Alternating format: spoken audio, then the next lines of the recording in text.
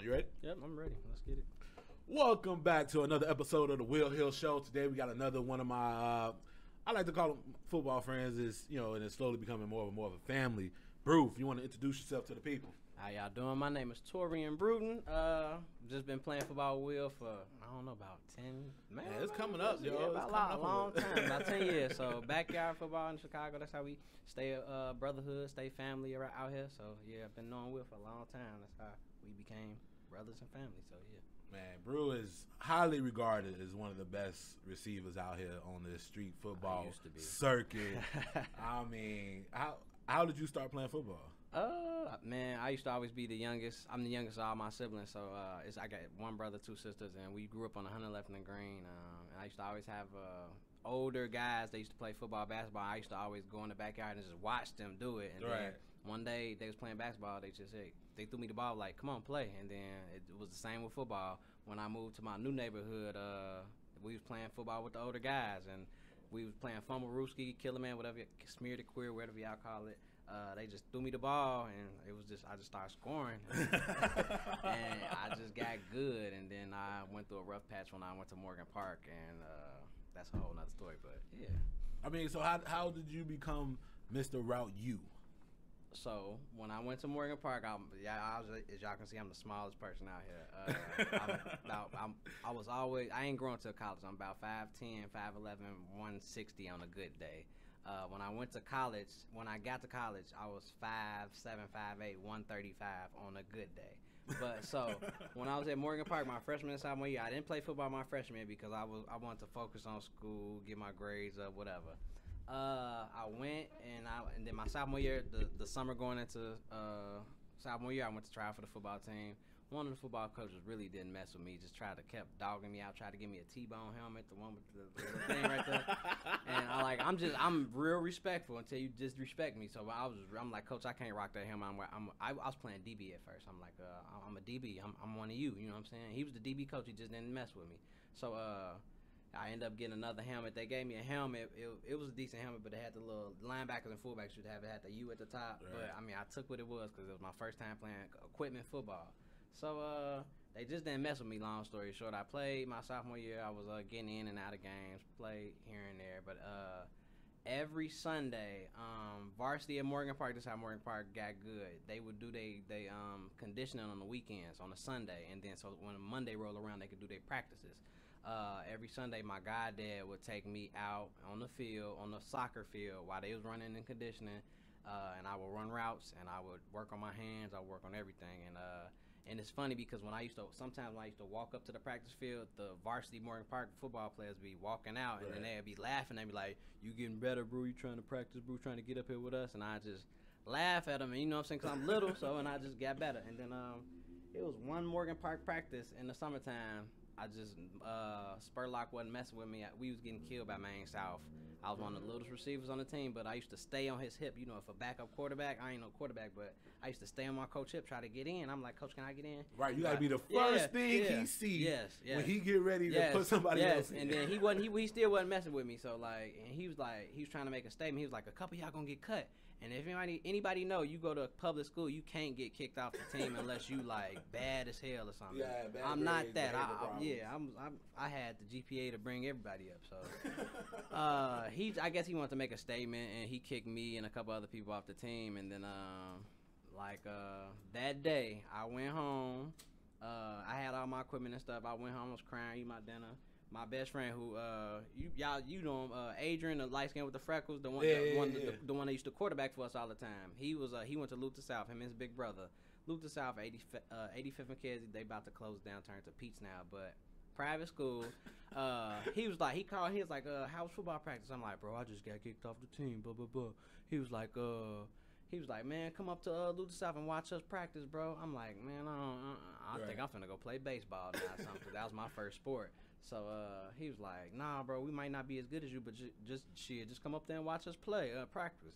Go up to Luther South. Morgan Park is 80 motherfuckers up there. Luther South is 20 people on a good day to come to practice. You know what I'm saying? Small private school. So they had varsity on one side, they had JV on the other side. I had on my flip-flops, you know, any Chicago dude chilling in flip-flops in the summer, especially an athlete. Right, football practice. It was a part of the uniform. Yep. I was up there with my flip flops on. My best friend Adrian was like, "Show them how to run a route." I'm like, "Bro, I ain't got no shoes on." He was like, "Just walk through it."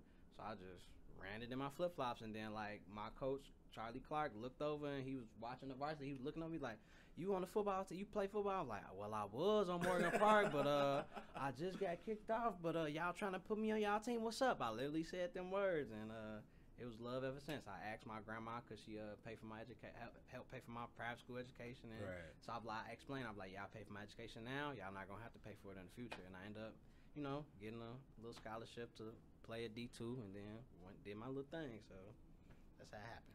That's what's up. What'd you like more, receiver or DB? Receiver. DB, I could play DB now, and it's fun, but like y'all just like catching. I like to, stare somebody down, talk a little stuff. It's you get more of the glam.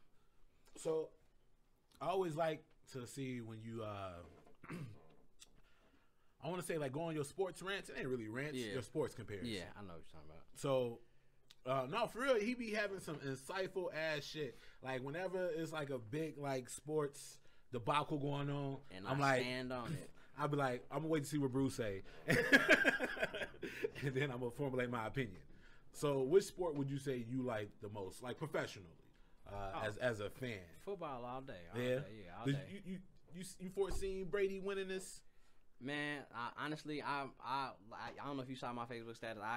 When I went to college in Missouri, so I've got a best friend that's born and raised KC. I knew Kansas City and St. Louis on a Sunday in Missouri watching football. You might as well just turn your Xbox on back then. 'Cause like think about it, like I was after from 09 to whenever they start getting good, it was just bad football to watch, and I seen them get out the mud. So I really wanted them to win. I mean, but they wasn't ready. So Tom Brady the GOAT, so you can't be mad at it. But. Hey, right. This was the year that we was to see if it was Tom Brady or the system. Yeah, and he answered that shit. He proved. Yeah, he proved. He showed people all the way. He's not a system guy. He can do whatever. I don't know, man. My argument, especially when it comes to quarterbacks, to me as a lineman, I say it always start with the O line.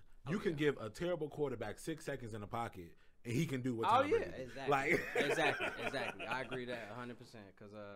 Because if they would have had, like, my best friend, he told me if they would have had at least one of their linemen, they could have made a little bit difference. Because they had a stat.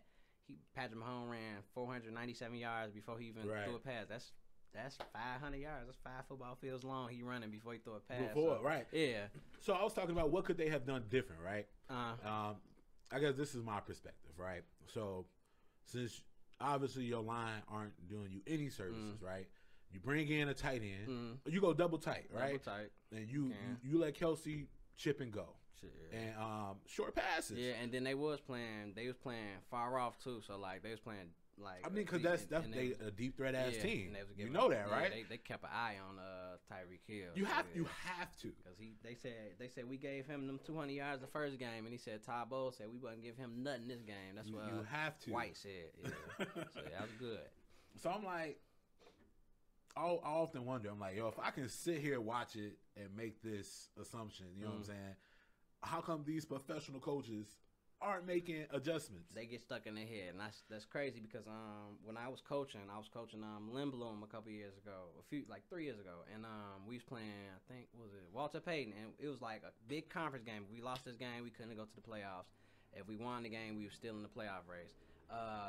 It was like.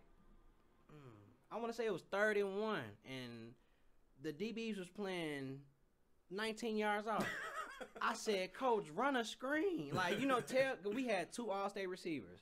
I said, just tell them, turn around and catch it. All you got to do, you're playing 19 yards off. It don't matter. Like, you ain't got to make a move. You can just fall forward, get the first. He said, I was like, Coach, run the screen. I'm not running the damn ball on 3rd-and-1. I was like, hey, coaches really get stuck in their own ways, and they don't want to change it. They be trying to prove a point. But now I feel like when I used to play the game NCAA, I used to play with Pittsburgh, and Pittsburgh not the best schools. Right. You get 2-3-star recruits, so I had to change my offense every time. Every year. Depending on what you got. So like I think they should have just took it what they had, and they was just too stuck in their ways, and they wasn't ready. And another thing, they need a new punter. Every time you punt the ball, they start at the 30. They literally start at the 50-yard line every time. Almost every time. You giving Brady a short field, it's over with. Yeah. Nah, man. I'm like, yo, I want to get into coaching. I want to try my hand at coaching. I think I'll be good at it. Like I said, I'm getting this master's degree. Give me some time, and we're gonna take a Southside school over. I'm looking at like something like Brooks or something like. I mean, it's whatever. We'll talk off camera about that. That's different. Shit, you getting your master's? Yeah. What's up with that? What you getting your master's in? Master's in middle school education. Trying to be a social studies teacher. Trying to just change the Southside of Chicago for real. Be a modern day superhero every day. Trying to like change these boys' lives. I work in a school. I've been working in schools ever since I graduated college. So what's that? What am I? I graduated college when I was 22. I'm 30. Ooh, 8 years. So, yeah. So educating that, and my degree is in criminal justice. So like, I wanted to be a police officer at first. I wanted to be an FBI agent and all that like fancy stuff. Just speaking to the mic for me. Go ahead. I want to be like a FBI agent and stuff like that. Raise it up so you can sit naturally. I want to be like an FBI agent, a modern day superhero. Cause like on my block that I grew up on, it's like every 3 houses a fireman or a police officer. Right. So, you know what I'm saying? That's what I grew up seeing. My best friend Adrian, his dad's was a retired police officer. So that's what I wanted to do. My godfather's a retired CFD. So like that's what I wanted to do. But like when I got out of college, I'm like, nah, this is trying to take all these police tests and going on these interviews and all this other stuff. It wasn't what I wanted. It wasn't what I wanted. So working in schools really changed my mind. I worked with every type of child, like special needs. We call them diverse learners now. We want to call them SPED. So diverse learners, at-risk kids. You know the wild, bad kids, at risk. White, black, polka dot, everything, Hispanic, so what you everything. Think, I mean, with that being said, what you think is the problem with CPS? What's wrong with the educational system? So now the problem is we too far behind because the e-learning. I feel like it like everybody know the saying take a village to raise a child, and some schools got it. Some schools the village is good. Your teachers and your parents work together. But in some schools, you go in some schools pre-pandemic, and if a parent calls, if the teacher calls a parent and tells the parent that the child did something, the parent gonna reside with the child. And, right. You know. Hold on. Let me talk to my kid. Yeah, exactly. And he said he didn't do it. Exactly, and it goes like that, and then like it's everybody against the teacher at that point. So like sometimes I feel like we all gotta band together and work together because it's a new age. We don't talk to. We not the same as we don't raise the kids how we were raised. I don't think so. I think that's a difference. You think we softer? I think we have to be now. Like, look at the Super Bowl commercials. Like, you like think about it. Like, the world is just that much more softer. You can't do nothing now. You can't talk to kids. No, you can't. Like, I know Adrian Peters overdid with whooping his kid, but like, he was being a father. You know what I'm saying? I'm not saying what he did was exactly right. But the whelps are saying, but like. I would say, no marks, you know what I'm saying, right, but like, like being like some kids do need a whooping, you know what I'm saying, like or some form of discipline. I don't think we have like now you can't suspend kids at all. When you used to get in fights, when we grew up, when you 10 get days. 10 days automatically. If you start the fight, you get 10 days. If you didn't start the fight, you get 3 or something like that. And then now you get in a fight, they get in school suspension. If they get a dean, if we have a dean in the school or whatever, and that don't help them. And school suspension. Yeah, and dude, I went to the J and the shit was wild. Yeah, I already know. Like niggas used to pull the fire alarm because mugs was trying to hide in their classroom. Oh, I remember working park. Yeah, they used to do they that. Pull the fire alarm, so everybody have to come outside, and then everybody go outside to just watch the fight or whatever. Definitely. The shit was kind of like a like a boxing match. Yeah, we all knew it was coming. Like, oh shit, it's Thursday. Oh, they finna fight. I didn't put my book bag in my locker. We finna get out early. What's that meme say? It's gotta be you gotta be a wild child to be in high school and be wanting to jump on somebody at 7:30 in the morning. Right. Or something like that. That's crazy though. Like really want to jump on somebody. Woke up and chose violence. Right. Ate bitch a Pop-Tart and then wanted to bite somebody, hit somebody in the mouth. Right. That's crazy. Nah, that shit's insane.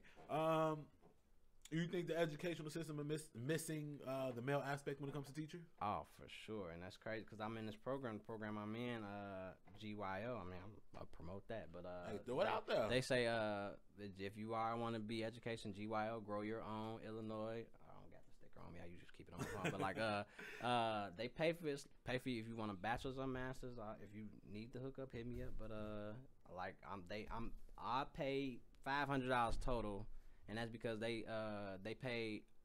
My class was a little extra one semester, one term, so I paid $500 total for my whole degree, basically. So, think about it. I don't got no student loans, none of that. So, oh shit, that's a feat in itself. Yeah, and that's a killer. So once I get this master's over, I'm finna take Chicago over, y'all. All right, we're gonna switch gears real quick. It is February, Black History Month. What does Black History Month mean to you? Everything, man. I like if you ask my daughter, I got 3 kids. If you ask my youngest daughter, I said, what are you? I'm a beautiful black girl. So like I preach that, you know what I'm saying? And I actually got everything. I think pretty much everything I wear got usually Black history, something like that. This is Hero. This my homie. He Morgan Park football coach, but yeah, it's black on, you know what I'm saying? I got a shirt to say Black Excellence. It's black, I don't know who made it, but like everything I got, I try to like keep it in the black community, you know what I'm saying? That's everything to me. Black is beautiful, black is the world, you know what I'm saying? So I feel like, for real, and I feel like we as a community almost has lost that at some point. And it's like damn, y'all don't realize we all we got. That's why. Oh, go ahead. Go ahead. No, go ahead. I would say that's why when it comes to this podcast, you only see people that I'm really like close with. You know what I'm saying? Other than that, like if we reach out to somebody else, somebody want to collab, that's fine. But for the most part, I bring people I'm close with because even though you're not necessarily promoting something, you did just drop some knowledge on some people. You know what I'm saying? And so like I always want to promote, from within, and then everything else will come to fruition.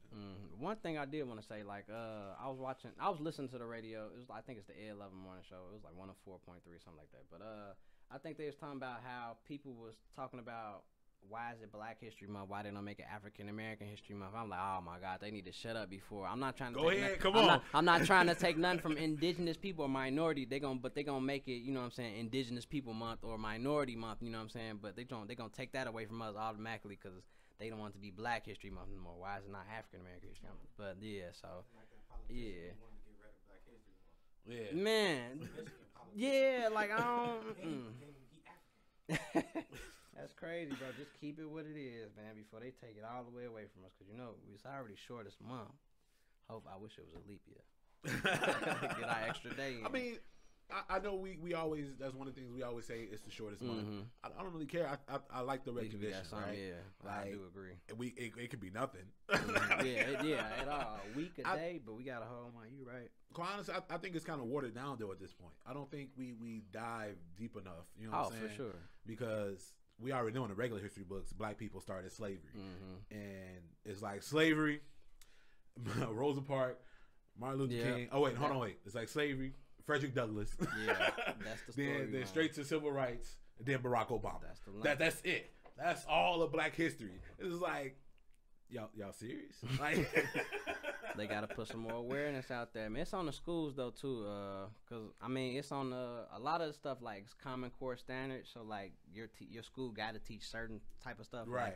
But if you go to like a charter school, that's why Chicago, a lot of you said what's wrong with CPS. A lot of parents are sending kids to charter schools because like charter schools, you can kind of do your own thing there. You can make your own. You got some leeway. Yeah, you can make your own wave and stuff. Like I want to be African American history teacher when it's all said and done. So I want to put that in 7th, 8th grade minds. You know what I'm saying? I don't want to have to have them wait till high school. I had a white African American history teacher in high school. That's got to be a slap in the face. So yeah, you know what I'm saying? So like I want them to see where they come from me as a black man, you know what I'm saying? I got a full sleeve tattoo. I love kids to see that, you know what I'm saying? I don't wear a short sleeve shirt every day, but I wear college when we were pre-pandemic every Tuesday, tattoos day, you know what I'm saying? Right. And then when I was to pull my shirt up, fold it up and so they can see the tattoos, but you can be tatted up, but you can do it in a professional manner. Right. I rock gym shoes, Air Maxes, Jordans all the time, but I still show my young men, you know what I'm saying? I go crazy sock game with some Urkel shoes or some bowling type shoes, you know what I'm saying? But you still got to learn how to switch it up. You got to have a different face, you know what I'm saying? One thing my 8th grade teacher told me, who's an assistant principal now, she told me she said you gotta be two-faced to live in this life. I said, huh? She said you can't go around that person and talk to him the same way you talk to your boss. You can't talk to your boss the same way you talk to your mom. You can't talk to your mom the same way you talk to your friends. And I was like, because you know how people like to say don't be two-faced and stuff like that. But And when she put it in the aspect, you got to be a person of many faces. So I thought that was cool. I mean, that's just code switching, no? Yeah. And like, I always find it funny when people be like, we shouldn't have to code switch. Like, bullshit. Bullshit. Like, everybody has a professional voice. You know what I'm saying? Yeah. You have to be, because I heard some people make the argument like, oh, why should I have to, act white to mingle with white people? Like, that's not what it is, though. Yeah. You know what I'm saying? You can still be yourself. I don't care who you are. The moment a black person answers the phone, you know it's a black person. I don't care how professional you try to. I agree. You try to make your voice. I don't care how Caucasian. It's a few select people who can, but for the most part, you cannot. You can't take the black out of your voice. And I got a funny story about how I know. First thing first, just Call of Duty. Nigga, you can sneeze and you finna hit an N-word 1,000 times, bro. 1,000 times. Hell no. But nah, I was playing Red Dead Redemption. Red Dead Redemption 2. The online came out. I was playing it or whatever. And I had my headset on. I think I was playing something with my cousin. And I forgot I had it on. I'm playing online, doing the mission. And I said something. And when it first dropped, everybody could see where everybody was. And all I hear is all the white boys go, wait, I heard something. It was a nigger. Where you at? And so, like, bro, it was a whole posse. So, like, I was the only person in this server that was not with them. And so I open up the mini map, bro, and all I see is all the dots converging to where I'm at. So I'm like, all right, fuck it. So we shooting it out. It's me versus like 15 people. And on that game, you could get the rope and lasso somebody, and you could drag them with the horse. And I said, hell no, y'all ain't finna dare do me on a video game how y'all did my ancestors. I got out the server. Cut it off real quick. Smart man. My ancestors did not die for me to have this happen to me in a fucking video game. Y'all have lost y'all damn mind. Like, a lot of people have like mixed feelings about Black History Month. I've heard black people say that Black History Month is like ineffective. Yeah. So when it comes to the terminology Black History Month, African American History Month, what's the difference for you? Like, do you see a difference in black and African American? No. If you got some black in you, black. Like that Tiger Woods, he black. Kamala Harris, black. Yeah, no, we already know just the drop make you black. Yeah, 110 in the eyes of the masses. Yeah, so like it ain't no difference to me. So as long as you we just gotta show more appreciation to it. Like as a whole, we gotta be more appreciative. I feel like. I blame it on technology, honestly, because I blame it on you see how fast music dropped back then. Nelly dropped, that's the first name popped in my head. Nelly, Luda, whoever, any rapper dropped like one album a year. Now you got people dropping 5 albums or 10 mixtapes and albums a year. We don't show appreciation to anything. Technology had moves. I don't want to what happened when that black boy got killed by the white dudes when he was jogging. Yeah, and they that happened, and then something else probably happened on the internet, and it took out that attention. It was over with. The internet most definitely keep our attention span very short. Yeah, it's terrible. I'm always I guess appreciative when stories like Armada Berries stick, and we can stand behind that and band together and stuff. But I want to talk about what from now and then, let's go from Civil Rights era, Black History Month. We always go talk about Malcolm X, Martin Luther King. When it comes to pushing the culture forward, how do you think it has changed from then to now? I'll let you think. I guess I'll speak my piece. Go ahead. So, let me think. I guess the main argument would be that during that time, most people was united. Can't say everybody. Let's be honest. Most people was united, and they pushed the culture a lot further and faster than the way we doing it now. Now, I don't necessarily find that true. I think we right after, let's say, like late 90s, when it came to pushing the culture, we took a nice little deep dive. But like after that, we've seen a steady increase in supporting our community. You know what I'm saying? Trying to keep the dollars black. You know what I'm saying? And I feel like slowly but surely we're going to get to where we should be. I ain't gonna say where we can be because the sky's the limit, quite honestly. But where we should be. We got I got a friend that sell houses. Like I look at his Facebook every day. He live in the DMV, DC, Maryland, Virginia. He sell houses from $100,000 to $1 million, and like he always say we gotta buy the block, we gotta buy up the hood, make the hood black again. You know what I'm saying? Yeah, so like we gotta invest our dollars, like you said, back into the black dollar. So we gotta recirculate our dollars, and we gotta start with the kids. We gotta let our kids know what they can do. Every kid don't gotta go to college. You know what I'm saying? We don't have to push that on them, because I'm a firm believer you ain't gotta go to college. My father's a carpenter. He's a retired carpenter. At one point in time, made 6 figures a year doing that. You know what I'm saying? What you need college for? A plumbing, electrician, but we gotta start our own business and keep them running. We can't start a jerk jerk rap place, you know what I'm saying, here, shoot it up, and then want to go eat Subway or you know what I'm saying, all this other stuff. So we got to keep the black dollars in our community. So how we could do that, we got to start young. We got to start it with the schools. You think it'll ever be another Black Wall Street? I don't know. That's tough, boy. Yeah. That's tough. That's tough. I'm ignorant to all that though, like that the Wall Street and the. No, I mean, you know, Black Wall Street, right? It wasn't how New York Wall Street was. Black Wall Street was just man, what was it? What city was that in? I believe it was in Tulsa, Oklahoma. Tulsa, it was in Tulsa, yeah. So basically, it was a neighborhood that was thriving, completely independent of the white people. And that was considered Black Wall Street. They had their own banks. Okay, I'm finna go everything, bro. They got a documentary or something? Yeah. Oh yeah, cause you know they. Oh well, shit. Obviously you don't know, but white people blew it up. Oh, okay, okay. And when you said that, I was just about to say the bombing thing. Yeah, okay, I heard about. Okay, now I'm gonna go do my research. Now I know the bombing thing. That's Black Wall Street. Okay, I got you know they blew it up viciously. Yeah, I'm about to go. Like you know it's a problem when planes dropping bombs. Like terrible. I knew that. Okay. And like, and to me that's an important part of Black history. You know what I'm saying? That they should be cemented right there next to Rosa Parks. You know what I'm saying? Like, you gotta be somewhere. I gotta do my research on it. Yeah, but you know they don't ever want to really paint white people in a negative light for real. Yeah, they got the civil rights. Like, all right, look how y'all got us on camera. We did it. We sorry. What was you gonna say? No, I was about to say, look how they look how they portray like black athletes, and when they tell a story or something like they say when they say when it's like a group of black people, they do something like what was the terror attack on Capitol? I call it terror because that was some terror. It was shit. domestic terrorism. Yeah. What they call it? Insurrection.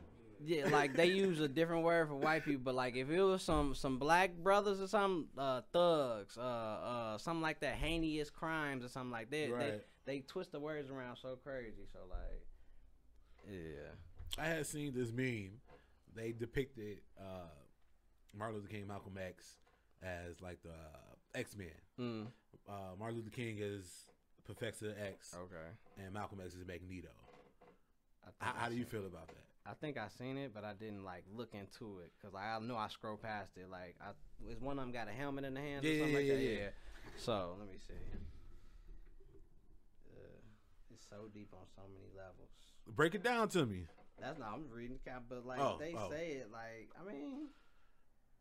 To me, first of all, everything's perspective, right? Well, okay, I get it because they saying Magneto was the rebel. I mean, not Magneto. Malcolm X the rebel over the you know what I'm saying. Martin Luther King is the Professor X. He's a calm guy. I mean, you could say that. You could put Huey P. Newton in the Black Panther Party as Magneto. See, if you want to, exactly, too, but like that's the thing though. Like that's the. I get the point, but I feel like there's other people they could have put there. You know what I'm saying? Oh, like for that, like 100%, and the lack of knowledge, not only from the other side, but within ourselves. That's the thing about that technology, though. People just trying to get a quick like, quick stream, something like that. You know, quick conversation piece. Nah, so for sure. That shit did. How do you feel about guns?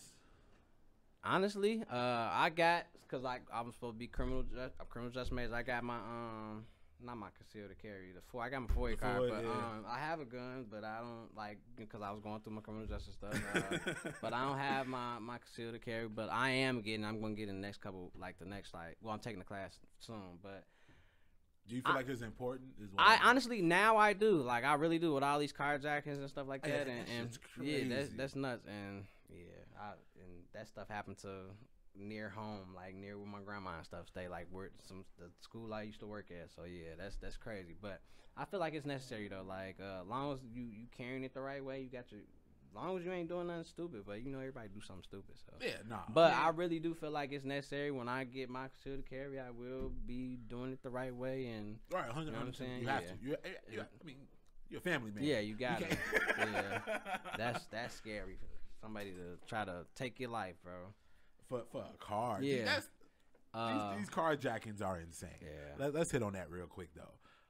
I wonder, like, where it started, and why is it like going on for real?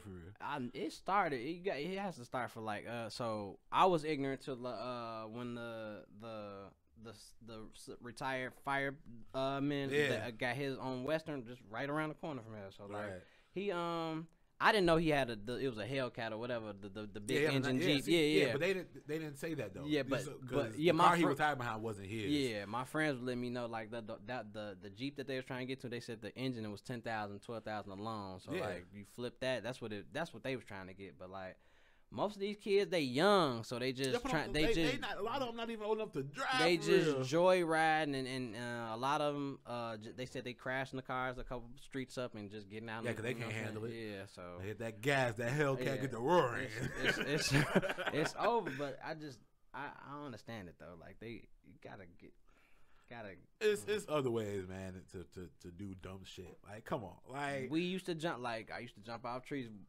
The community I live in, grew up in, that I moved to and grew up in. They was building houses over there, so we used to slide up and down dirt hills and stuff, have dirt clod wars and stuff like that. We was just talking about because it's just ways to do, like you said, ways to do dumb shit and have fun. Like we was just talking because in the back. There's a snowbank back there. He was like, "Yo, they couldn't have that around when I was a kid. We'd be playing on exactly. It." Yes, like the kids just don't know fun because like in the summertime when we were kids, we walking up and down the street in sweatpants, shorts, and a t-shirt. Now you go outside in the summertime, you see kids in designer jeans, pants that's tighter than they mamas. You know what I'm saying? And they got a nerve to have a gun on them. So, but that's the crazy part. I mean, okay, but then at what point? Is it the parents or the community? Who's at fault? It's both, because communities don't have the resources that they need, but at the same time we didn't have a lot of resources either. But you got to make fun, but again, technology. You put a lot of these people when a baby start crying, put an iPad in front of their place, play Coco Melon, you know what I'm saying? Then the big bright lights, they looking at it like this the whole time, and that's what shuts them up instead of you teaching your child how to do something, you know what I'm saying? A lot of these kids don't know how to clean, you know what I'm saying? Right. I was working with kindergarten a couple years ago. We got to teach kids how to wipe tables. A lot of kids wiping tables, they don't know how to wipe tables, how to tie their shoes, so it's like you got to, who's teaching them? So it takes a community, it takes a village to raise them, so like you said, it's the community too, so. And we gotta have more resources, like at least a park or something. Do you think? So the way in Japan, the way they do things is, the kids like they take care of cleaning the classroom, cleaning up the school.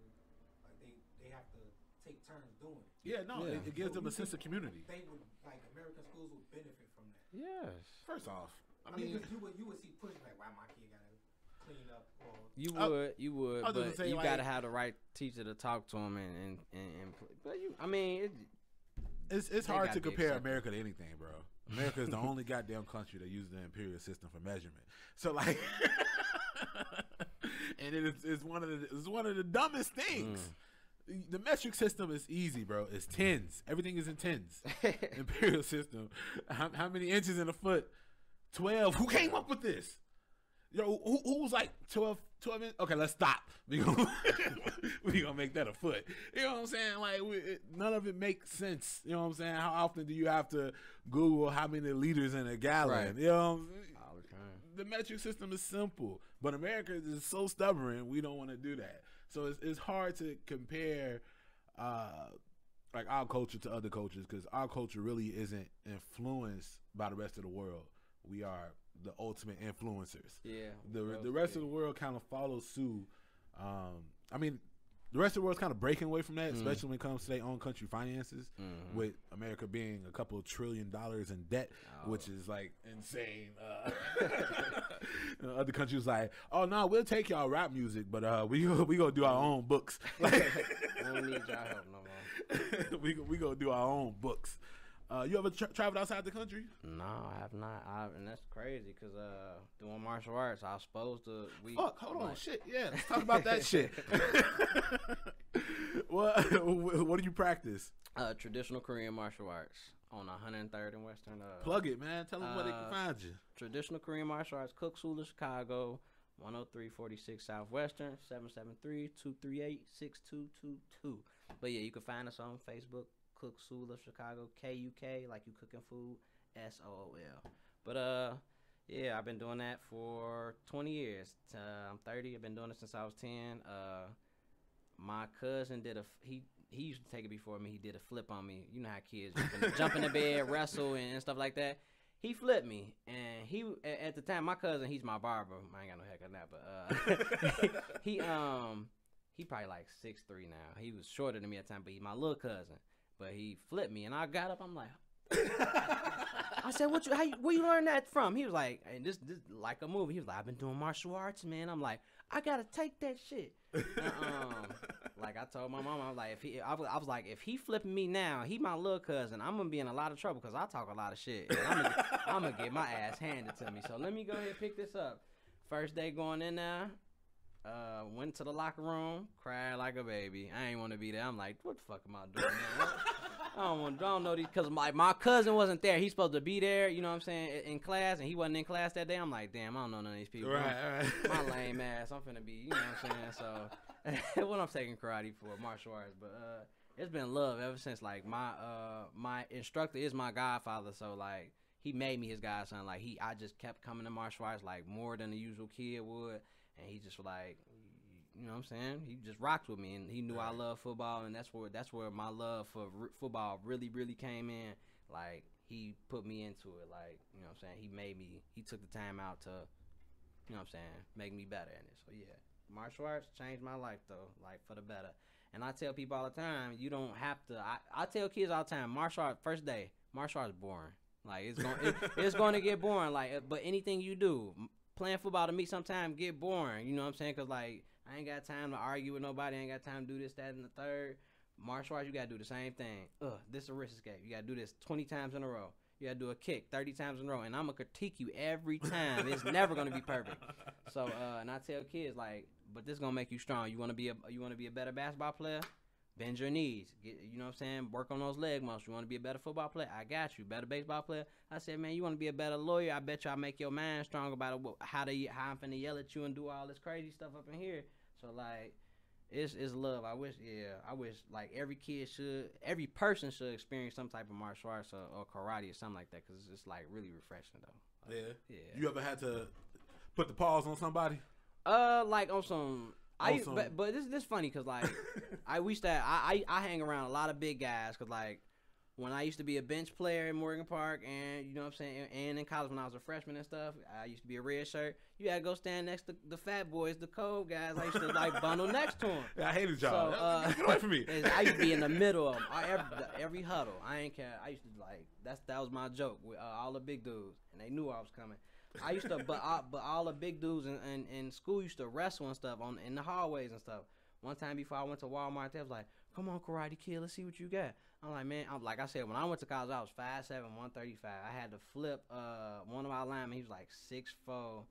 His name was Cody, like 6'4", like 270. He was like a big dude from Cali, and like somehow he picked me up. Like, yeah, he did. He like, but he ain't slam me hard. He like kind of like air hug me, put me down. Yeah. And then, like, I somehow flipped him. I don't know how my feet flipped him.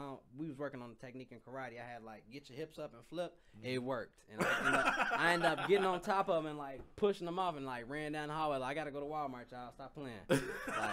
I'll never forget that. Like, and one time I was playing with my cousin, Adrian, big brother. We was in the backyard hooping, and we just started play fighting and stuff, and I literally put my foot all the way up to his neck, like as fast as I could, like on the movie types, and just stopped it right here. He was like, "Bro, that was so fucking cool." I'm like, yeah. But like, I mean, little stuff like regular boxing fighting. That's fighting. I'm a fighter. I done gotten fights here and there and stuff like. I ain't never had to kick nobody, so like no, I never kicked nobody. No roundhouse to the temple. Yeah, never that. But like just regular punching elbows, like that little stuff, yeah. But like never like no jump flying kick through the air, no, none of that. None of that. Oh, that shit dope. So do you think there's like an age limit to start? Like I'm 30, can I go start? Yeah. Okay. We got white belts. Hey Curtis, we in there. Yeah, we got. You get sign ups from. We started at 3.5. We work with kids that were adults that like have trouble walking. You know what I'm saying? So you know what I'm saying. It's like ancient heat. All right, like, Curtis, get your clean socks, man. We going to take some karate. Yeah. Have you ever had like a student who you was just like, yeah, he ain't got it? Oh man, so like you know how like we kind of rough, we kind of hood, not hood, but you know what I'm saying, from the hood or around the rough hood around and the stuff. edges. Yeah, you know what I'm saying. And we got kids that's not like that. You know, they quirky, they Poindexters. They like I say, I call myself a lame all the time. They could be lame. They could, if that's what they want to be. They coming up the right way. You know what I'm saying.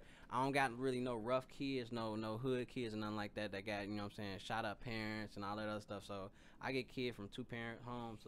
So a lot of them don't really have it, but that's the fun of martial arts. Everybody has it in martial arts. You can be unathletic, but best believe I'm gonna figure out something you do good. Like if it's from doing a cartwheel good, rolling, falling, kicking. We do a wide variety of stuff to like pull out the best in you. So I'm gonna find what you good at. You know what I'm saying? What's like your favorite like technique or thing? I like weapons. I like the big old bamboo stick. We call it a bong, not the bong. You should but you can call it a bow staff, a staff, or a bong. We call it a bong in ours. A lot of kids like the nunchucks. We call them jubons. I hate those, but I know how to work them. Sword, I hate that. I hate working with the sword. I like the sword, but when you know, everybody, most of the world predominantly right hand. Mm-hmm. I broke my right hand in high school, and when I was first learning the sword, I had to learn everything on the left hand. So and that really irritated me because like it just didn't feel right. Yeah, it didn't feel right, but I got real good at it, so it was cool. It was cool. Oh, that's dope. Yeah, man. I do it literally 6 days a week. Sunday my only off day from doing it. So yeah. Man, you said you got three kids? Yes, sir. When'd you start? When I started what? Having kids. When I was a senior in college, 21, 22. My oldest is 8, so yeah, 22. He just turned 8 in January, so he does it too. He lives in St. Louis though, so while I went to school in Missouri, I was a Rolling Stone, y'all. 3 kids, 3 mother children. Don't be like me. It'd be like that. Yeah, they all well taken care of. That's the good part. Man, were you scared? Nah, because my son, mama, we were in a relationship for a long time, and we kind of held each other down. You know what I'm saying? After, like, I was kind of scared after we broke up, and after I had to figure out how to be a man and how to go from St. Louis to Chicago to get him and all this stuff, like, and get, you know, at one point my daughter stayed in Jeff City, so that's 6 hours from here, and St. Louis 4 hours from here, so I had to always figure out how to go further down to get one child, so it helped me grow up a lot. Like man, you never know what's going through my head because I gotta deal with so many souls. You know, my 3 kids, they moms, like my mom, my sisters. You know, I got a niece that's turning 14. Her birthday on Valentine's Day. So, oh my God, I'm everywhere right now. I'm surprised I ain't got no gray hairs. You plan to have some more? Boy, the body got big. Man, if I do have another one, it's gonna be a couple years from now. I can't get too old. Then I don't want my oldest child to be that much older. But yeah, if I do, probably so. But I don't know. I'm 30, bro. I ain't got none. I'm like, do I want something now? I'm like, I be feeling like I waited too late. I'm like, damn, I'm 30. It ain't too like, late. I think my mom, no, because my mama had me when she was 30. She's 60. So but I know a lot of old, like young grandparents though. You know. Right. But yeah, no, it ain't never too late, man. Go ahead. Now, when you're ready, though. Now, I ain't gonna say go ahead. Right. Hey, trust and believe. My mom instilled in me a long time ago. My pull-out game is impeccable. I tell people all the time, a pump and a half, you straight. You wait that half, that's the baby, man. I'm telling you. Don't I know? You wait that half, that's the baby. Yep. Pump and a half, fellas. Take note, write it down, take a picture. It's too fast. Trust me, you live to fight another day. Yeah. All right, let's switch gears. Let's talk about this girl with this goddamn Gorilla Glue in her damn hair, bro. I'm so tired of seeing that. And it's crazy because like stuff like that, when I see stuff like that, I just keep scrolling past it because usually I hide it or keep scrolling past because it's just I don't know. I get it. Somebody posted the difference on like the different oils you put in your hair and you know what I'm saying, but right. I don't know. And it was matter of fact, it was a dude that just put the cup. Yeah, on it. Was, cup. And they say he about to lose some of his lips. So like, people gotta stop doing stuff. I mean, so what? She somebody started a GoFundMe for her. Yep. I don't know if she started. I'll just say someone started a GoFundMe for her, and it got what, like $20,000. It's going crazy. Yeah, I seen that. I did see. I saw it was up there. I don't know how much. It got up like $20,000. And she getting some hair surgery or something, right? Or whatever. It was a black guy. Did it for free. So she get, no, he did. I read that. He did it for free. So she get to keep the money? Right. Let me jump off your balcony real quick. Nah, it ain't that far. You'll survive. You'll be back up. I know. I'll break a pinky toe so they can. They can finna sue me, boy. I ain't suing you. They gonna give us $20,000 to go money, and we gonna split it. Yeah, he's trying to knock the icicles down. Yep. He was doing the Karate Kid. That's it, man. Cause I just don't understand. Did you see the guy that was streaking in the Super Bowl? Yeah. They say he put down $50,000. You saw the thing? Yeah, he put $50,000 bet that someone was going to streak in the Super Bowl, and he hit it for like $374. Yeah. And then they say he can't. $374,000. They say he can't get in that though. How come? I didn't read up on that. I mean, I'm pretty. They said the sports books. I think because they said he did it himself, right? I was gonna say that has to be against some of the goddamn rules. Right. I'm like, you should have shut your goddamn mouth. Because if that was the case, I'm going to World right. Series. If you can control the outcome, that's dumb. Why wouldn't you? You know what I'm saying? Like, yeah, you gonna get arrested, but if you get a $300,000 outcome, I'm out of jail, and I'm gonna get that shit expunged off my record, and I'm gonna continue my fucking life. 6 figures off a bet that I control. Like to be in a predicament to even put $50,000 down. That's what I crazy. said. Like, what did he do? Like the ability to have $50,000 to place on a goddamn bet. Yeah. Like damn. Man, I'm trying to see if I can get into the little fan. Do I be seeing people turn $5? Man, that be Roy in them, man. Yeah, I'm trying to get like them, man. I'm sorry, man. I don't. I'm not a bettor. I don't gamble at all. So that's the thing. Like, my coworkers like are putting me on to it, right? Because they was like, oh yeah, it's a 4-game parlay. I'm like, all right, I understand the English language, so I'm guessing that's 4 games. You bet something has to happen, right? They was like, oh yeah, it was plus 3,000. I'm like, all right, fuck that mean. Like, see, I got that part now, but like, I'm just like. I always tell people I can't bet on nobody. I can't bet on nothing other than me fighting or me playing football. Because that's the 2 things in life I know I can control: me fighting and me playing football. The only type of betting I've ever done is like a heads up bet, right? If we was to bet on Super Bowl, like, hey, $10. Oh yeah. I do little Brady stuff go like win, that. right? That's about it, bro. But to like put it down as a real wager and to know what the fuck going on, to bet like $50 that KD finna hit 3 threes this game, like I see. Oh my god, and I be like, man, it's crazy because I was finna bet like on Zach LaVine and Kobe hitting the more than 3 threes in the game. Yeah. When they hit 8 threes the other day, damn, I put like $5. I could have won like $65 on each of them, and I'm like. Nigga, they not finna hit these motherfucking shots. Only because you finna bet. You're right, exactly. That's how I feel every time. And then I made a $100 bet that the Bears was gonna make the playoffs after they was 5-1. You know, they went to the losing streak. So I sent my homie $50. I'm like, as soon as they out the playoff run, I'm gonna send you the rest of the $50. Cause I just can't stand betting like that, bro. We end up making the playoffs. He had to send me the 100 back plus the 50 I sent. You know what I'm saying? But I'm like, man, I'm good on this. This too stressful for me. Yeah. I can't do it. I can't do it at all, bro. Like, it's fun. It's good for y'all or whatnot, but I'm like, y'all can bet me with some push-ups. Faithfully, I'll do them on call too. Like, I'm a big dude. I wouldn't even bet it. Like, give me a few days, bro. Exactly. I'll bang them out. Give me a few days. I lost 25 push-up bet on the Super Bowl. My homie hit me up on Duo. I'm like, I need them push-ups. His kid sitting over his shoulder like, what he doing? He lost, son. Right. He lost. Pay your bets. That shit crazy. But no, you know, she's trying to sue the girl with the Gorilla Glue. Apparently, she not.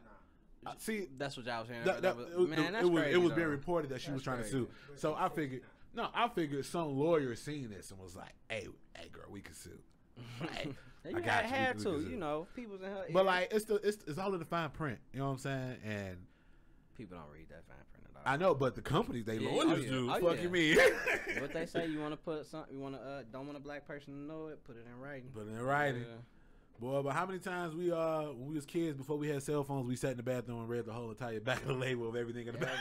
We used to get 2K games and Madden. We used to come with the little booklets. Yeah. How you spin move? How you jump? Yeah, and they don't even come with them booklets no more. I miss them. Yo, you play video games?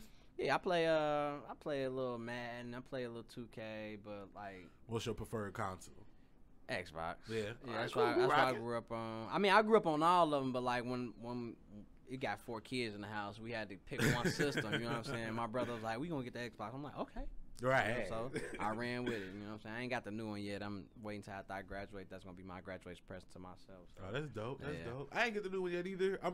The Xbox One I had got like when it first came out. You know what I'm saying? But this one, I got the money. Yeah, you know what I'm saying. But I don't feel like it. I just don't see the point right now. Yeah, exactly. When the shit really, when everybody jump over, then you know what I'm saying. That's when I'm gonna jump over. But like now, I ain't bought no new game. I told myself I won't go buy no new games though. I'm like, oh yeah. From now on, any game I buy, you know, I will wait till I get the new console and wait. So I ain't got the new Madden.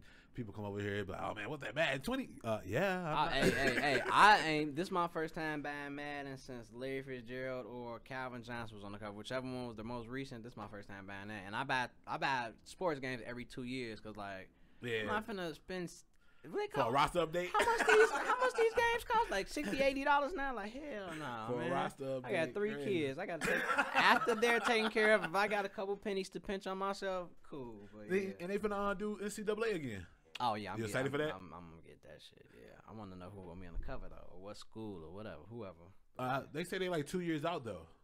Right, look, the fine print. I didn't read it. I definitely didn't read it. Yeah. They had just inked the deal that they can do it, but like early reports say they like 2 years out. Oh, man. So we won't get an NCAA game to 2023. Oh man, like at the earliest. I was geeked too, but I'm like, oh shit, okay. I thought worst case scenario we have to wait a year. You know what I'm saying? But we looking at 2. But I'm like, man. I was geek. And it's crazy though, because my little brother, he 4 years younger than me. He put me on to the NCAA game. Oh man, that's the one of the best. I think that's the best football game. Bro, I can't get into college sports though, for real. Nah. It's always shifting. You know what? To me, I'll just be honest. It's amateur hour, right? I love that shit. I mean, people have told me several times, like, bro, it's the amount of games, right? Increases the amount of something spectacular happening. I get it. You're right. I understand. But I easily get frustrated when I see like easy plays get fucked up. Oh yeah. And I'm like, fuck. Amateur hour, like you said. Yeah, to me, this. Yeah. But like, you know, people like Chris Dalton, he don't even watch. I know he don't watch. He watches little brother. I don't think it, but yeah, he don't watch no NFL football. Yeah, nah. Like he probably watch a game here or there, but like. Nope. Football, bro. And I'm like, you know about Marcus Peters? He's like, who? I'm like the cornerback.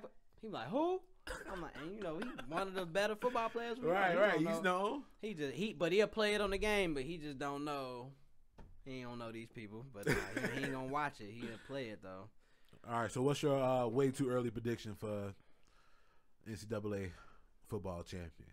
NCAA football. Alabama always gonna be up there. I mean, there's always gonna be a contender. It's gonna be. You think they gonna stay a contender once Nick Saban leave? When he leaving? I'm just saying. Oh shit, man! You gotta see that when we cross that bridge. But cause like he always getting a new coach. Matter of fact, I think he got who was that? I mean, yeah. When Bill O'Rien. When you have a great system, your coaches are going to get head coaching jobs every year, man. He recycle coaches every year. But like I think they always gonna be they gonna take a step back when he leave. You know what I'm saying? Like Florida did when Urban Meyer or something like that probably. But like as long as he healthy. As long as they. Why you think he ain't ever take the step to go to the NFL? You know, I think he was there when we was younger. He was in Miami or something like that. Then he went to LSU and Bama, whatever his little carousel went. And bro, he making man, he making more than some NFL coaches. Yeah, and then like I remember one ESPN thing they was doing. They showed us his house. Like I think he got a house in Alabama, like right off the water. That man ain't going nowhere. He ain't going nowhere. Like he's stuck and he's staying. So like, but like people like Urban Meyer, you see, he make that jump. He going to Jacksonville. So I don't know. Joe, what you think the NFL got against black head coaches? Man, I don't know, cause like what's that man name? The McCown got head coaching interview. Yeah, Josh McCown. And Brian Leftwich ain't get nothing. And you know what I'm saying? That's crazy. But like. I have no idea. Oh, wait, didn't they just confuse Brian Leftwich for Todd Bowles? Some reported. So. Yo, that was. I'm like, yo, come on. That's crazy, man. Like, come on, that's your job, right? To know that, and they probably had their names in front of the damn thing. I mean, man, I was gonna say they look different, but I know I guess to white people, all black people look alike. Because if you ask me to tell the difference between an Asian, I'll probably be confused too. Yeah, sometimes. Yeah. I mean, I ain't gonna stunt. You know, no offense to none of the Asians. Some of y'all look different. But you know, so it's like I be trying to sympathize just a little bit. But then you think about it, bro. You are a sports reporter. Yeah, that's you're at the fucking Super Bowl. Like, yo, you supposed to have notes written out. You supposed to have little stickies in there. Man, you got technology in you. You got a whole computer in your hand. Right, you could have typed the name. Coaching, right? Real quick. Bucks coaches. 30 seconds before you ask your question. You a fan of T.I.?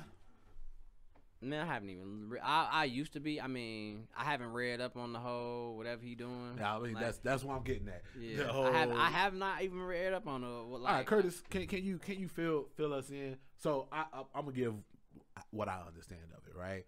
Apparently, some women, multiple women, correct, are saying that him and Tiny are they grooming them? No. So or they just like they had threesome with women, but they would drug some of the women. Oh, okay. Oh, they on that Darren Sharper shit.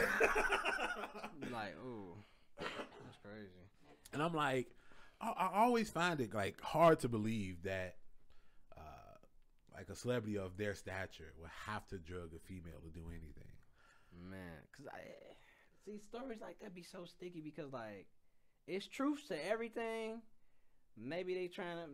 They probably. I don't think they. I don't. Look, if the girl decides to pop a pill, come kick it with them. Yeah, that's what I'm saying. I don't think they like. Man, y'all gotta pop these drugs, and we gonna. Maybe they probably offered them some money and they didn't get paid, so that maybe that's why they're mad. I don't know, but when money get funny, stories come out, huh? I don't want to. You know what I'm saying, belittle somebody's situation, nothing like that. But I don't. Whew, that's a sticky situation. And like you know what I'm saying, you don't ever want to be like a girl, the flat out liar. Yeah, right? True. You know what I'm saying? You want to hear their story. Yeah. But then, like, you got something to say, Kurt? No. Oh. But then, like, I mean, this is just totally away from that. You hear, like, the rape allegations and stuff like that, but the detriment that happens with a fake rape allegation is unsurmountable, bro. Like, if somebody accused any one of us of rape, bro, that's it. Oh, yeah, it's over That's with. it. Ain't no professional career. No. And, like... Just the accusation alone, right? Down. I personally feel like if somebody falsely accused somebody of rape and it comes out to be a complete total lie, they get the time of a rape charge. They should. Straight up. They should. I agree. Like, if they would have called 15 years for this rape charge, you got 15 years for lying about this rape charge. Yep. Straight up. You just tore somebody's life up and they got to restart, so why shouldn't you have to for restart? real. Yeah, I agree I'm like, for sure. no, shorty, 15 years. Yeah. Tack it on right there. Fuck you mean just like that? It's like handing out 10 days and 10 days. Straight suspended. That's it. That's all. 10 days. All right, man. We coming up about towards the end. You got any hot takes? Anything you want to talk about? No, I think we got to get the school system right and these kids right in the school. Like one thing I'm not against. I'm for whatever's the best, but we all need to figure it out together on open up schools and getting these kids back in school because e-learning is tough. So I just did I'm doing my student teacher. Just did my first lesson plan today. And I can't point out none of my kids from a can of paint because I never seen their face. And I'm working with a predominantly Hispanic school, you know what I'm saying, away from my normal kids. So I don't know them from a can of paint, but they participate in my lesson plan. But it's just kind of hard because like I feel like e-learning turning our kids into robots. So like they don't have any real emotion anymore. So we gotta get it together, y'all. So Do you think it's gonna be difficult to get kids back into a school setting? It's just gotta be they comfortable. All right, you know what? They gotta get comfortable. Talk about the vaccine. What do you feel about the whole COVID situation? Trying to get these kids back in school, and then I mean, I'm pretty sure you're well versed in the teachers saying they don't want to take vaccines. So a lot of the teachers at the school I'm working with now, the school before I go do my whole student teaching before I have to leave. A lot of them do want the vaccine, and then some of them don't. I don't. I mean, because like I was a cod liver oil baby. I don't know if anybody know how. Used to get a spoonful every morning, not a little spoonful. Dog, the biggest spoon. Yeah, that was not the one Kool-Aid spoon. The one yep, that wasn't the big silver one. I used to get a big spoonful every day, every morning, every night, and I feel like that really helped me get healthy. You know what I'm saying? And I don't really get sick. So. I'm not gonna get it. I mean, my brother he's a pilot, and his fiance is a nurse. So I mean, they both told me I should, but I'm pretty just gonna wait and see. You know what I'm saying? But like, I think a lot of people are gonna get it. They just gotta see like what's the kick of it. Now, I was definitely saying I'm gonna treat the vaccine like a new Xbox. Once they fix, yeah, for sure, yeah. You know what I'm saying? Once they fix all the bugs, once I see like, maybe. You know what I'm saying? Because I know some people that got it, they still in their arms got swollen and stuff like that, just like a regular shot. So, I mean, I'm a healthy person. I'm just gonna wait. I'm just ready to take these damn masks off, cause man, that shit kills me. But like I said, I'm just gonna wear it until we can't wear it. We ain't gotta wear it no more. Right. It's kind of like just do it, right? Yeah, and it's crazy because like you could be in a room. You could be in a room and around 20,000 people that don't got it, and all us got on this damn mask, but we just gotta do it because that's what they said do. So that's.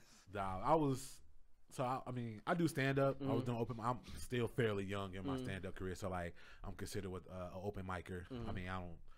I've done shows, but I don't regularly do shows. So I just got to show up and do mics, right?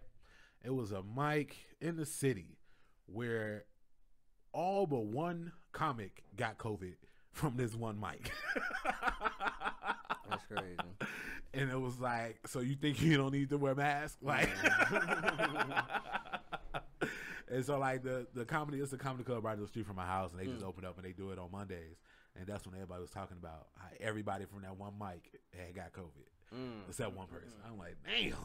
Because I know at this comedy club right here, after every comic, the host be like, hey, wipe the mic down. And then the host get up there and wipe it down again. And then the next person come up. You know what I'm saying? So it's all about cleansing. Like for real, yo. That's and then, I had seen the thing a while ago. People was like, I can't wait for this to be over. I'm tired of washing my hands. I'm like, look at my hand. Ashy ever. And I like I said, teach martial arts. I wash these joints every 3 seconds, and we got hand sanitizer all over the place. Like even before pre-pandemic, I used to tell people when we got antibacterial soap in my school, but I used to tell people when I go home, I used to go home and wash the hood off my hands. Like literally the hood of 79th Street, I used to wash it off my hands. And I used to like enjoy doing that because like making my hands ashy, so I know I'm clean. Because y'all don't understand, man. Working with like kids, man. Right. I mean, they the germ carriers. You see shoestrings walk. I used to have to take the kids, not take them to the bathroom, but like watch them come in and go out the bathroom, and then their shoes be untied and. just watching shoestrings go across piss all day. I taught, that's one thing I never do for a kid. I'm not tying your shoe. I can't. You just drag that shit through the kid's bathroom. Yeah, man. I'm straight. It ain't enough. Your shoestring was white. It's yellow now. And that was just from this morning. Exactly. Yes, bro. I've seen so many new pairs of Jordans get like that. Oh my god. Yeah, bro. That's I'm just going through my notes here. Somebody asked, so I what I'm gonna start doing is asking what people want us to talk about. And somebody said, who you think should have been in office, Trump or Biden? See, well, I'm be honest. I want to be a history teacher, but like when it comes to politics, it really don't. I feel like it don't matter to me as the middle class black man, because I mean I feel like I'm just in the middle of America, you know. Right. And it don't really trickle down. You know what I'm saying? I that's how I feel, and you know people do make points that make me be like, you right, yeah, you right, but like whoever, I feel like Chris did make a good point about Trump, but I heard Biden got some shit with his son, and Kamala not the best person ever. But I mean, but who really ain't got no past? I'm about to say who really ain't got no dirt, and who really, you know. In politics, everybody do. I'm about to say, and I've been watching Trump, so I don't know if anybody ever watched the show The Apprentice, when he used to have that TV show with that "You're fired." That's what his famous line. I used to watch the shit, and Donald Trump is like a good businessman. So like, I mean, I think one, that's how he got elected in the first place. Right? They was looking. America was looking at the money aspect of. And I think as a country, we was tired of politics. We was tired of politicians, right? Yeah. We was tired of them, twisting words, spinning it around, and just, I guess, I want to say, like, lied to in a nice way, right? So it was like, all right, America's in debt. Let's get a business person, right? They was just looking for something different. You know what I'm saying? That's like, all right, I'm tired of going to this restaurant. Let's go to another one. But a president is different, like. And I think because you gotta go to this restaurant every day for 4 years. I think I heard because another reason why we went with Trump initially, America as a whole. Now we as me individuals. But I think because like Obama didn't back Biden at first. He was backing Hillary at first. So so he split the Democrats. Yeah, so we was all unsure about some stuff. So that's what it is. Yeah, no, I mean I'm a firm believer that politics start locally. Oh yeah. We gotta take over these aldermans and the little stuff. Like that's what I do know about politics, and when people talk to me about that stuff, I'm like, unless y'all trying to take over these aldermans and why you don't run for alderman? The little stuff. I mean, I gotta learn something about that stuff. No, you don't. I mean, I gotta like, you know what I'm saying, get my feet wet. But like, is that something that you would do or consider? I feel like you ain't never thought about it. I feel like me being a football coach. I mean, what do you mean? You're a leader. Me being a football coach, I feel like I could change the community being a football coach more than the alderman can, damn near. Cause like some aldermen don't know shit about shit, and then you can go to, Lexi Spurlock, when he was at Morgan Park, he helped change the community. Like it's just like if you're a community leader, like you don't have to like have that title, you know what I'm saying? Right. To do it, you just have to have like the partnership, you know what I'm saying, type shit. So I feel like along with the actual leadership capability and respect of the community, a person being able to actually shape or form how the community is ran is very important, right? Like I said, a lot of people live in their neighborhood, don't know they alderman, and they alderman is all he care about is these 10 blocks, and don't know nobody. I'm like, that's crazy. So if that's the case, who voted for him? If y'all don't know y'all alderman, then who voted for him? Nobody. the 10 people, the 10 people around and his neighbors. You know what I'm saying? Nah, you got to hold that person accountable, and to me, then it trickles up. It's a documentary on Hulu, and they was talking about the mayor elections, like how all the mayor elections got Gary McCarthy and I forgot the one African black lady name who was running. And this was one young guy that's like our age, but they were showing like how you get votes and stuff. How Willie Wilson and stuff, how he was getting his votes and stuff. How you gotta sit in front of like City Hall at like 6:00 in the morning and with all the signs and stuff. And Willie Wilson, it's funny because during the thing he had like some actual like bums or something like do shit out there for him. He was like, Willie Wilson used to own McDonald's. He was like, I'll be back with some McDonald's. Every time he was talking of like his crew of people he was working with. Like, I'll be back with some McDonald's or something, y'all. Y'all like the McDonald's? That's good enough for y'all? I'm like, come on. Willie ass funny. Hey, Willie Wilson got his own party. He do. So like this past election, when you looked at his name, it didn't say Republican or Democrat. Oh, wow. It said Willie Wilson Party. That's him. I remember. I think a couple elections ago, my mom was like, "Go ahead and vote that black man in." I'm like, "Ma, what do you, I mean, come on now." No, it's maybe it's we should have though. Hey, look, it wouldn't hurt. Yeah, sure wouldn't. It's a quite of a surge of young people in politics for real. But I think for us, where we grew up, you know, once we buy the block and we move back into those neighborhoods, we have to take those political positions because those are people who help hire cops. Yeah. You know what I'm saying? Yeah. That alderman could tell, I don't want this cop in my neighborhood. Yeah. You know what I'm saying? CAPS program. Right. You know what I'm saying? So like, people complain about that. Like, oh, we got cops in our neighborhood who ain't never been to our neighborhood. Yeah, okay, then who allowed them to be there, right? You have no control over who CPD hires, right? But you have control over who you're allowed to police your neighborhood. That's very true. But you as an individual might not necessarily be able to speak up, but your alderman can. Yeah, your alderman's in those city council meetings, and all the complaints that would have maybe fallen on deaf ears, or when you go write them in, they just throw them away. Right. Your alderman go to City Hall. He there fighting. Look, Officer so and so is this and that. Either y'all fire him, get him out of my neighborhood. I don't want to see him. And then, you know, with that being said, then, you know, that's it. Again, it trickles up at that point. I don't know, man. I really hope we are able to live long enough to see the fruits of our labor. You know what I'm saying? Yeah. To see the community change. We got to. Like, I am not, because I talked to my granny and she talked about how black people couldn't go to Evergreen. You know what I'm saying? You couldn't even drive through Evergreen. You know what I'm saying? Now, I mean, you really still can't. But still. You really still can't. You go get pulled over. Don't be doing the speed limit. You speeding. Especially down kids. You Pulaski. Boy. Curtis, you got anything? All right, man. You got anything else? Nah, man, let's fix these school systems. Takes a village to raise these children. I'm all about the kids, man. All right, you want to tell the people they can follow you or plug some else? All I got is Facebook. My name on Facebook is Jamon Allen. If y'all want to be my friend, I ain't got no other social media. I am plain Jane and Lane. Hey, I heard you old if you got a Facebook now. I'm old as fuck then. I had a Facebook since 2006, and I'm proud of that. For real. Man, I got rid of Twitter, Instagram, never had a Snap. I was talking to some of my coworkers. I'm always trying to plug my comedy or whatever, and I was like, "Oh yeah, just add me on Facebook." This girl say, "Facebook? How old are you? You got a Facebook?" What? That's the first thing I asked. Bitch, I'm 30. I'm happy to be 32. What do you mean? And yes, I do have a Facebook. Right. If I ask anything, that's all I'm asking.